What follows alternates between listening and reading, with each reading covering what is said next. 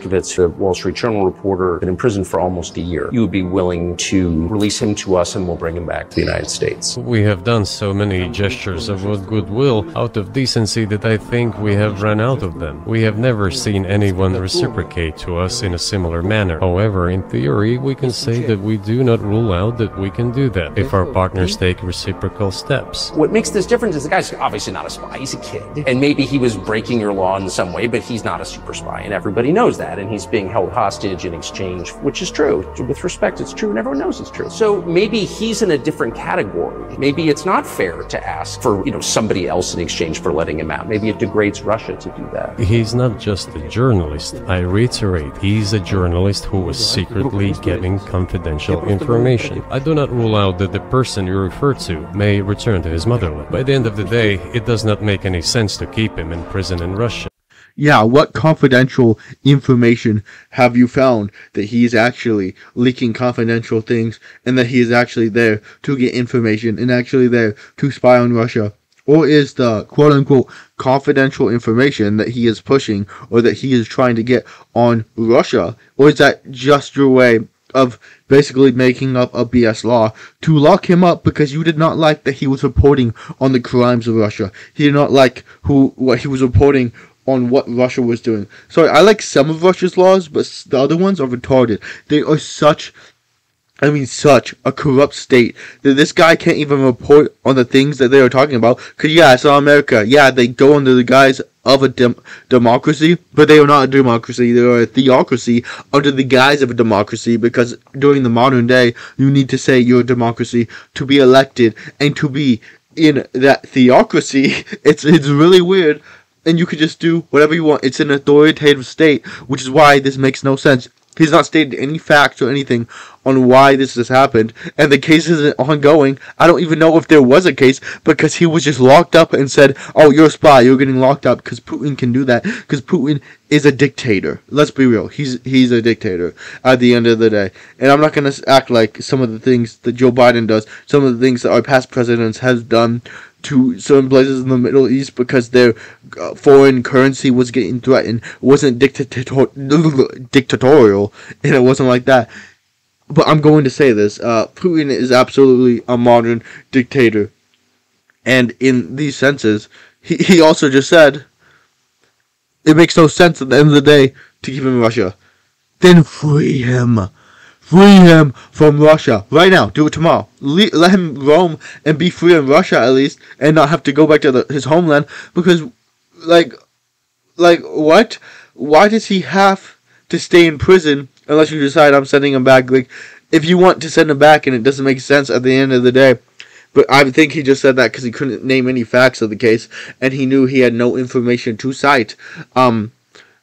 That literally makes no sense. Just let him free then. That's the only reason. You're using it as a cop-out to try to make yourself seem nice to United States listeners so you can spread your propaganda here. And I'm not even attacking Tucker for having it on. I think part of journalism is you need to take all views and points. But I just think these opinions he is stating are just straight disinformation. Because another thing is, he tries to say that Russia has threatened its hand way further than the other people have. You know why they have? Because Trump would threaten him with bombs.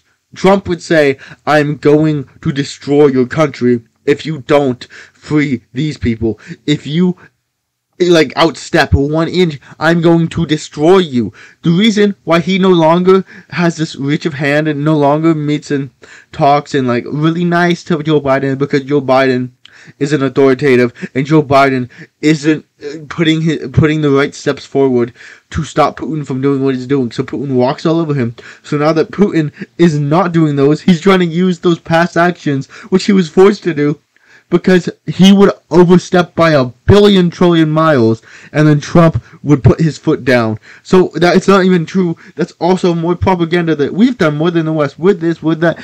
We have helped the West, and we tried to help them. Now, in the past, maybe. In the past, Russia has tried to join NATO and stuff. But I don't even know if Putin was in office and then. I doubt it. I know Putin was around during the Cold War and stuff, but he was a KGB agent. He wasn't fully the president. And after the KGB or the USSR fell, then after the first president, I believe he was the second president, and he's been putting these dictator rules so he cannot be ruled out and not be voted out as president, because in real life people don't really like him because of all his authoritative laws that persecute and assassinate and kill and hurt people that are in Russia that want to speak their minds and speak because they think they're in a democracy when they're not. And really, it's just stupid because he only did those good acts. His forefathers did those good acts, number one, and tried to take steps into helping the West and being a part of the West. And yeah, they were denied because of a blood feud between the West, because their stupid leaders decided we're going to have a blood feud, which is why everything in Ukraine is going on right now between Russia and Russia's feud with the West. But I'd like to say that Putin has not done great things for the West. It hasn't stuck out its hand for the West. Yeah, I think Russia should look for its own needs, just as the United States should look for its own needs, but instead our tax dollars are going to Ukraine and Israel. But, also tax dollars, which we could have solved homelessness, I believe it was 20 times over, for just what we gave to Israel. And what we gave to Ukraine. Imagine all the things we could have done, all the damage we could have reversed, and all the more things we could have done without Biden ruining it all. Even, not the damage that he's done, because he's done really bad damage to our economy. If we just put that money towards that, we'd fix it. But if he just decided not to donate all this money to Ukraine and just send it to causes, he would have been a much better president, and maybe people would actually vote for him, but no, we're getting Trump back. But here's the thing. None of that is true, and he's only using it in stating lies, and none of the facts he stated are real. None of them are actually facts, and he's just stating a bunch of propaganda to make him seem like he's much better than the West when he has no facts or data. He only silenced that guy, and he only put the poor kid in jail because he didn't like the opinions that he was stating.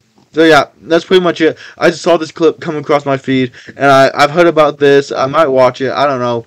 But I just wanted to state some of the misinformation that Putin is bringing. And I don't hate Tucker for talking to him, because I believe he's doing what is good in his journalistic aspect. And he's doing the right journalistic thing by getting both sides of the stories and doing these interviews. And I really don't see anything wrong with it. I just wanted to critique some of the things that Putin said. So yeah, that's pretty much it.